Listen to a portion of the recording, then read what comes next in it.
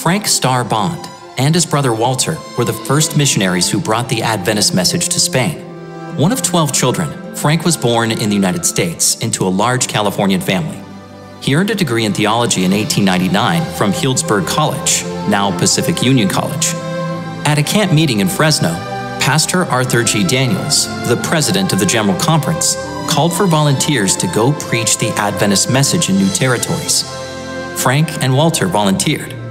Because they had worked among Hispanics in Arizona and Nevada and had some knowledge of the Spanish language, they were sent to be the first to preach the Adventist message in Spain.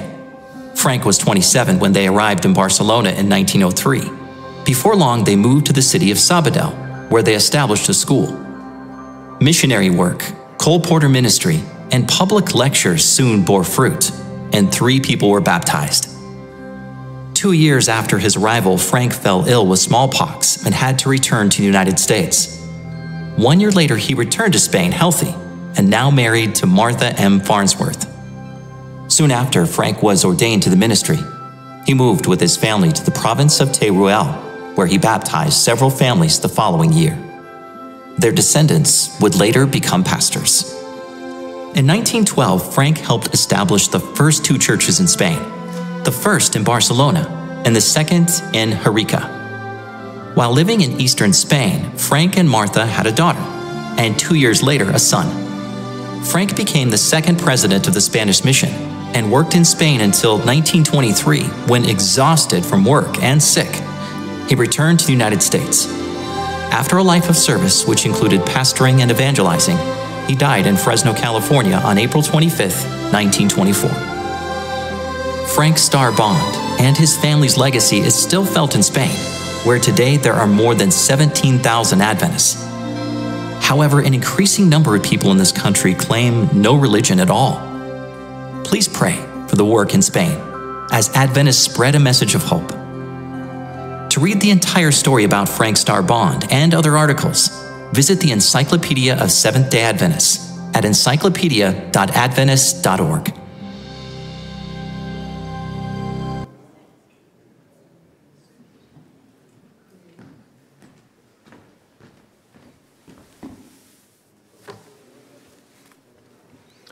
Good morning, Sabbath School. Good morning.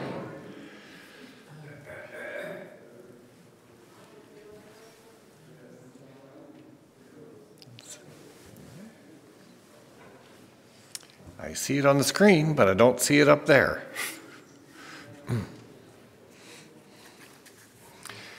We're going to talk about creation critics. Have you ever had anybody question you about the story of creation? Yes, I have, and that's what we're going to talk about. But I need you to see it too. Let's try to make that happen.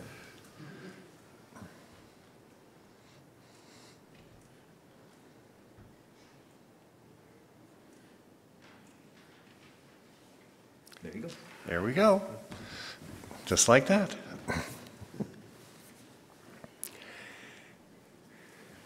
Mrs. White has a lot to say about this, and I'd like you to get out your book of education and read page 128.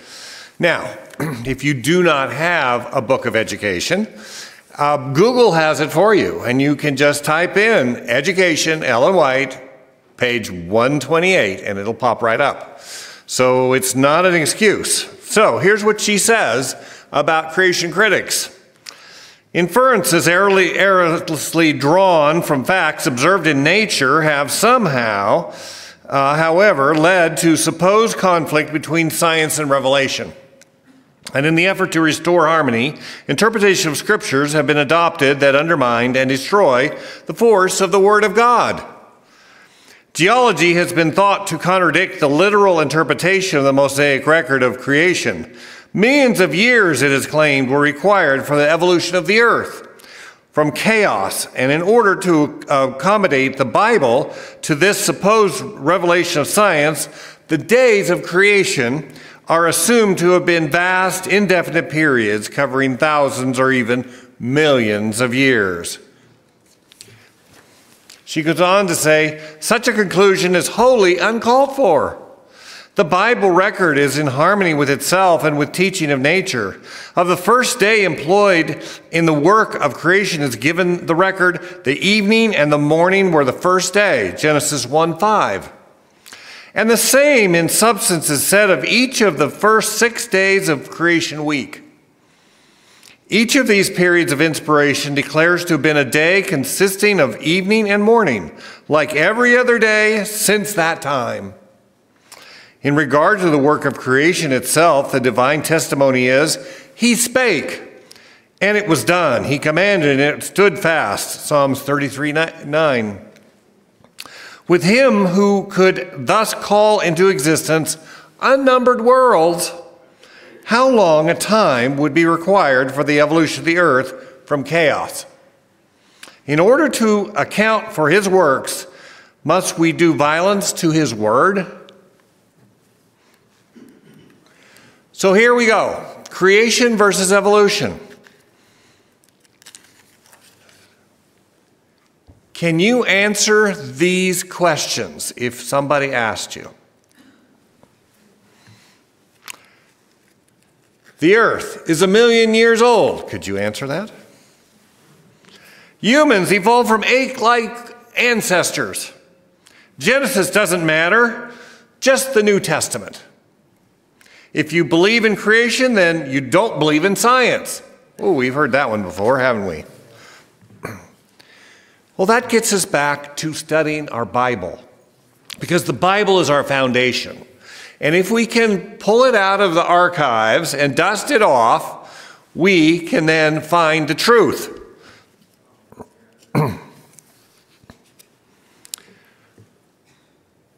So what sets... Got my numbers here. Okay, there we go.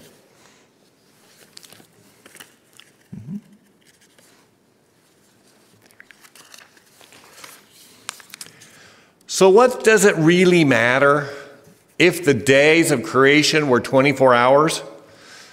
I am asked. So messages like these questions persuade material we read.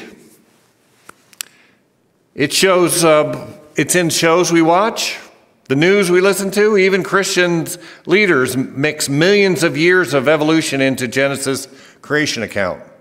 At every turn, we're bombarded with ideas, opinions, memes, mixed messages, misinformation, advocating an evolutionary worldview.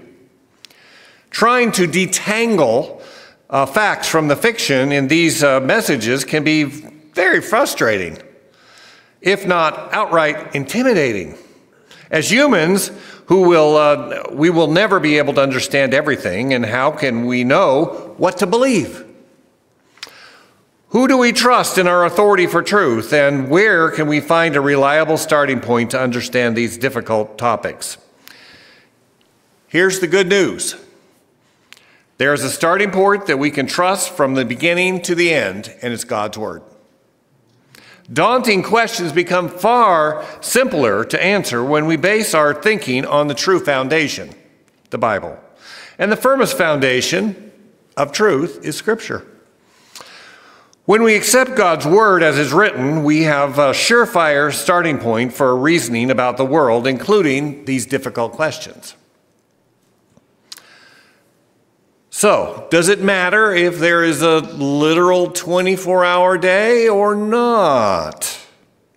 Some Christian believes that millions, Christians, mind you, not atheists, not evolutionists, Christians believe that there are millions to billions of years elapsed during the 6-day creation week in Genesis 1.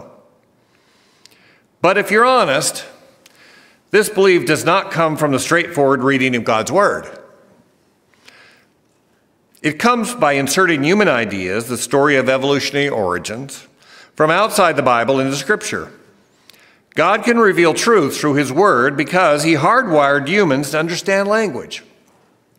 From day 6 of creation, language allowed Adam to receive God's instructions, name animals, and communicate with Eve. Words carry specific meanings in specific contexts, making communication possible. Accordingly, Genesis is written in plain language for everybody, ordinary or scholarly, to understand and teach their children. For example, Genesis 1:5 plainly reveals that after God created light, he called light day, and the darkness he called night. And there was evening and there was morning the first day. The account of the days 2 through 6 follow a similar pattern, associating each day with an evening, morning, and a number. When God finished creating, he rested on his own number, 7.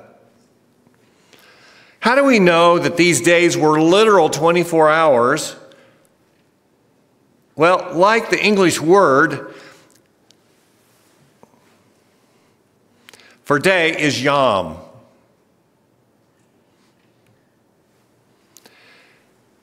And does it mean a 24-hour period? Well, it can mean an interval daylight as opposed to night, a specific time, an era, a year. And as in English, the word's meaning is clear from its context. Every other instance when the Old Testament mentions yom, the word for 24-hour period, it means evening, morning, or number. Yom means ordinary day. Well, if it's everything in the rest of the Bible, wouldn't it be correct to assume that that's what it is in Genesis? Had God meant to communicate that he created over long periods of time, he certainly could have, but he didn't tell us that. We have no reason to second-guess God's plain revelation.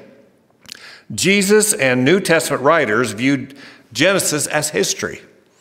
Careful evaluation of the text affirms Genesis was written as history. If Genesis 1 is the only passage which we think day means something entirely different from its context, that's a surefire sign that something's wrong with our interpretation of God's word. Not the passage itself. We have every reason to make God's word infallible, from starting to think how we see this. When we do, the meaning of yom becomes clear as day. What sets humans apart from other animals? Well, according to evolution and the origin story, humans are animals in every sense. Living accidents with no purpose but surviving to perpetuate their meaninglessness. Human morals are an animal invention. Human love is an animal instinct. Human rights are a type of animal rights. Abortion, eugenics, slavery, and genocide flow logically from this evolutionary worldview. God's word, however, reveals a far different picture of human rights, and therefore human meaning. According to Genesis 1:27, God created man in his own image. In his image of God, he created him. Man, male and female, he created them.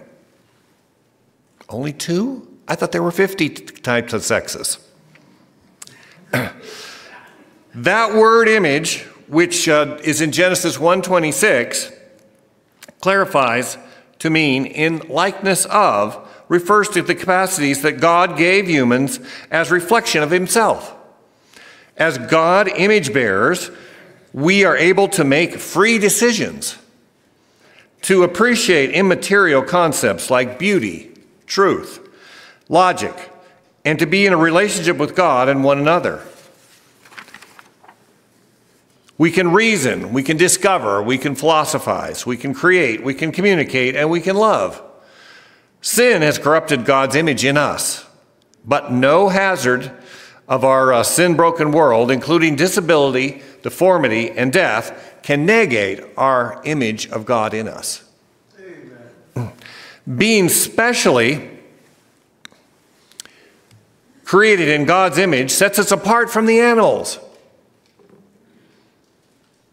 While God's image is spiritual, we see it reflected in certain physical traits unique to humans. Unlike apes, for instance, Humans possess both hardware, specialized vocal organs like I'm using right now to talk, and software, neural programming for language. And while chimps can mimic some human behaviors, our brains are far more complex than chimp brains, providing a scaffold for reasoning and relating as only an image bearer of God can do. Other physical, mental, and genetic differences between humans and apes further affirm that we're unique creatures rather than evolutionary offshoots. But it is our spiritual natures that truly distinguish us as image bearers with rational, redeemable souls. Unlike evolution, this biblical view supplies a foundation for human rights because every human is made in God's image. Every human life has meaning, value, dignity.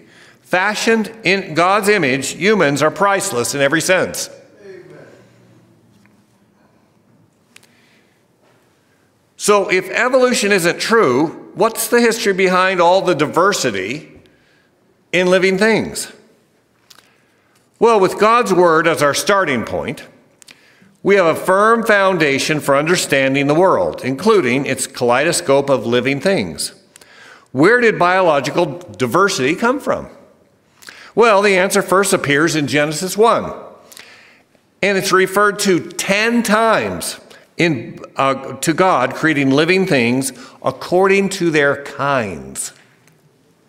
The word kind resurfaces in Genesis 6, recording how 2 of every kind of land animal and 7 male and 7 female clean animals entered into God's Noah's ark. Consequently, these animals could fulfill God's plan for them to repopulate the earth after Genesis, and we see this in Genesis 8:17. The connection between kind and reproduction suggests that the kinds represent the broadest group of organisms that can reproduce among themselves. Dogs, cats, horses, for instance, have reproduced among themselves to yield an immense variety of dogs, cats, and horse breeds. But dogs cannot cross with cats or horses because they're different kinds. Instead, dogs will always produce, drum roll please, dogs.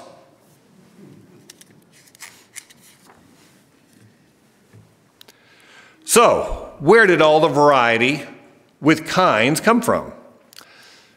Like wolves, jackals, and chihuahuas within the dog kind. Biblically, we infer that God created living things with genetic diversity that can be combined in different ways to reveal incredible variation within kinds. For example, the dogs that exited the ark would have had the genetics potentially to produce all the variety of dogs we see today. As dogs spread around the world, processes like natural selection acted on dogs' genetics diversity by favoring genes best suited to specific environments,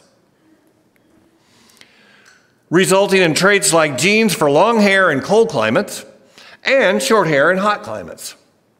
Natural selection sorts pre-existing DNA, but does not create new genetic material. Neither do mutations, which really are just a mistake in the DNA. For instance, mutations can alter pre-existing genes to produce curly-headed dogs, but they do not provide novel genes for feathers instead of fur. But the evolution of all living things from common ancestors would at some point require creation of new genes, as evolution says.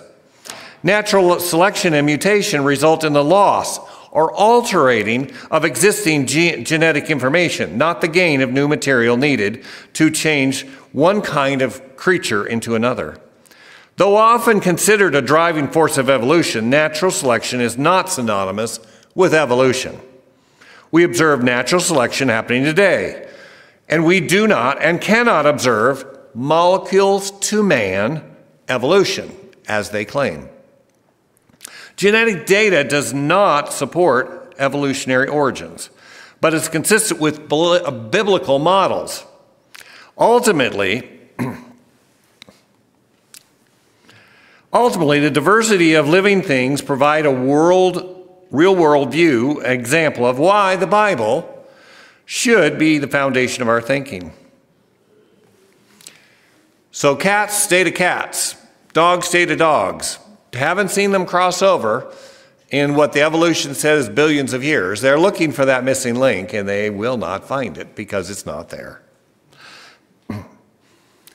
How do we know Adam was a real person?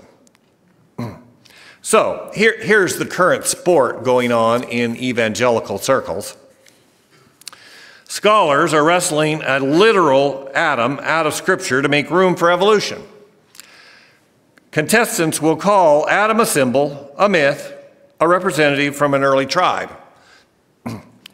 Anything besides the first man whose disobedience brought sin and death into creation. The goal is to appear scientific, but ironically, observations from genetic confirm the Bible teaching is correct. So what does it teach about origins? Genesis explains that on day 6 of creation week, God formed Adam out of the dust from the earth and breathed into his nostrils the breath of life, Genesis 2:7. Knowing that it was not good that man should be alone, Genesis 2:18, God also fastened Eve from Adam's side. This account leaves no room for evolution. For instance, we can't assume that dust means ape-like ancestors, because a consequence of Adam's sin was he was returned to dust, Genesis 3:19. We also can't call Adam a tribal representative because Genesis 2:5-18 reveals that until God created Eve, no humans existed besides Adam. Other passages throughout Scripture clearly portray Adam and Eve as the first humans. Genealogies in 1 Chronicles and in the book of Luke name Adam the ancestor of other historical figures, including Abraham, David, Jesus. And Jesus himself indirectly referenced Adam and Eve when explaining God's design for marriage from the beginning, Matthew 19:4-6. Paul confirms that all humans descended from one man, that's in Acts 17:26, through whom death spread to all humans, Romans 5:12. And in 1 Corinthians 15, Paul emphasizes that a real Adam committed a real sin, leading to real death for humanity, which explains why Jesus, as Adam's descendant, died a real death, providing salvation for whoever believes, John 3:16. The gospel significance traces back to a literal Adam. Only faith in Jesus, whom Paul called the last Adam, 1 Corinthians 15:45, brings salvation. But if we reject the first Adam, we've compromised our logic basis for accepting the last Adam. Accordingly, some writers have reinterpreted the gospel to accommodate evolution, saying that contrary to the Bible's core salvation message, Jesus' death had nothing to do with paying for our sin. Well, we see that in the Jewish faith, we see that in the Muslim faith, and unfortunately, we may see that in the Adventist faith. Wrestling against Adam means wrestling against the gospel. So, let's hold fast to God's word, making no room for compromise. So, if everybody descended from Adam and Eve, why are there so many people groups around the world? An unspeakable, beautiful day will come, according to Revelation 7:9, when believers from every nation, tribe, and language will worship together at the Creator's throne. Individuals of all shapes, sizes, skin colors, hair types, and eye colors will praise the Savior as one. What's the history behind the human physical diversity we see in heaven and currently observe on earth? Well, God's word clearly teaches that all human descendants came from one couple. Adam and Eve And that is in Genesis 3:20 and 1 Corinthians 15:45. After the fall, their genetics grew extremely evil, except for Noah and his family, whom God spared from the flood. When Noah's descendants rejected God's plan for humans to spread through the earth, God separated them into different groups by language at the Tower of Babel, Genesis 11. This history helps us understand where variations among different people groups originated, because everyone alive today descended from Noah's family and ultimately from Adam and Eve. These biblical ancestors must have had the genetic potential for all the variations we see in humans today. They had genetic variations that, when combined in different ways among their descendants, could produce offspring with diverse traits. For instance, suppose Adam and Eve had middle brown skin, resulting from the gene variants for both light and dark skin. Different combinations of these variants would easily have produced all the skin tones we see today. When humans dispersed from Babel, the human gene pool divided as well. Different traits became dominant in different groups, giving us the diversity of people around the world. Cultures use these differences to categorize people into races. Well, while categorization of this occurred way before Darwin, his ideas spawned a new level of horrendous discrimination against races deemed less evolved. However, the concept of races is neither biblical or scientific. Can I say that again? The concept of races is neither biblical or scientific. Amen. Genetic studies confirm that the difference between any two humans far surpass any tiny degree of variation that we sometimes call races.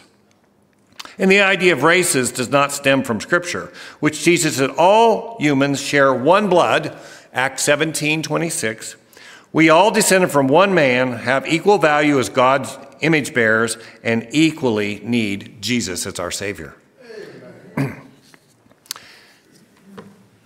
So, if a loving God exists, why is the world full of death and suffering?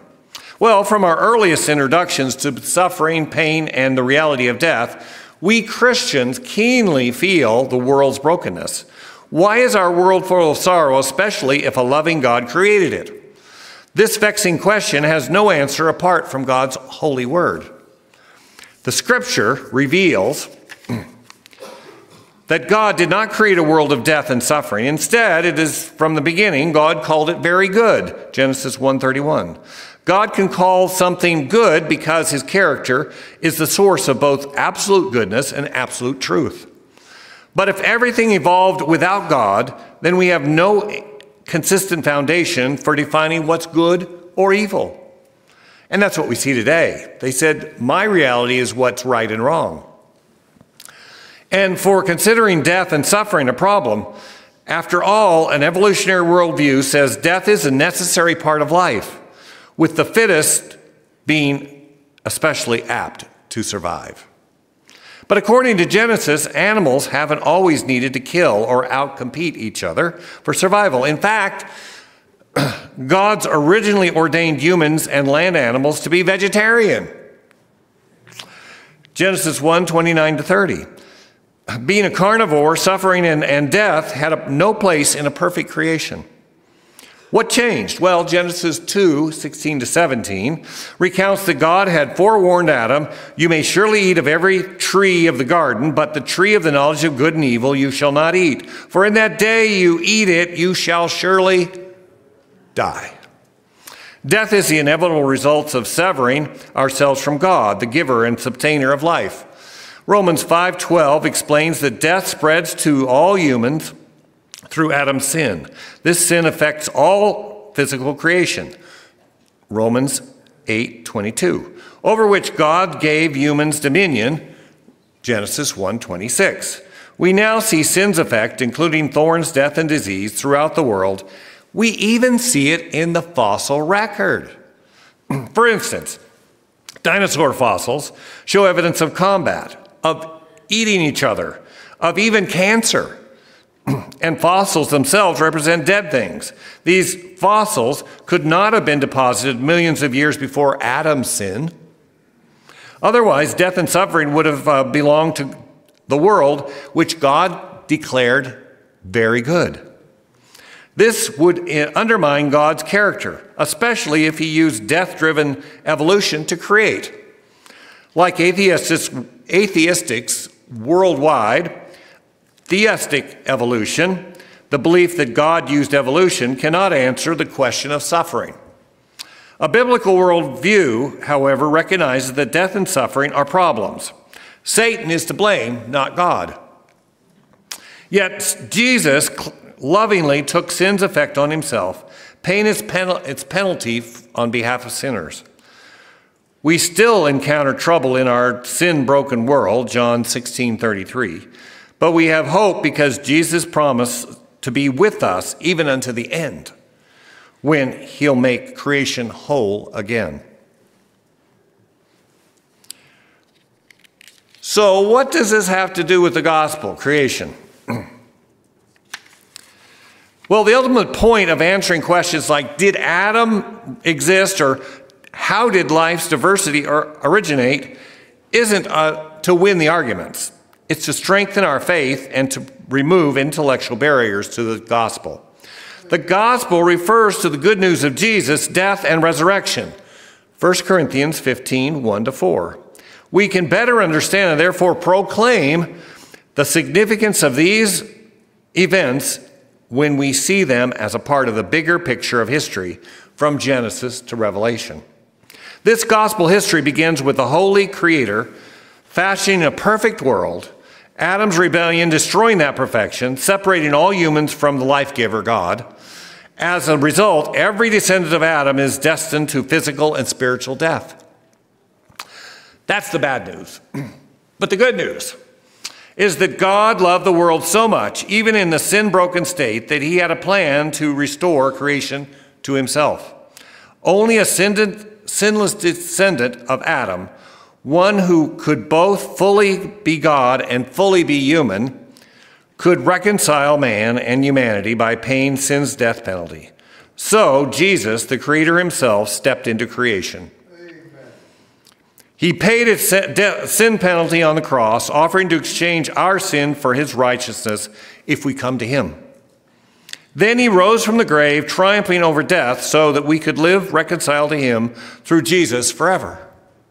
All physical creation, in fact, will be reconciled to God when he creates the new heavens and new earth, restored to its original perfection.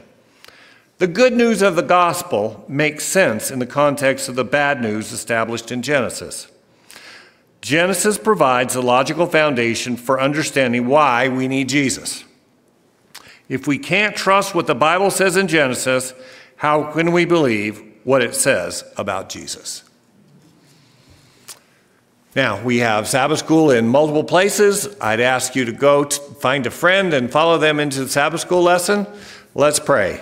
Dear great Father, thank you so much that we can try to see the answers that you gave us in the Bible. Let the Holy Spirit work with us as we answer these questions among the critics. And we thank you in the most powerful name in the universe, Jesus. Amen.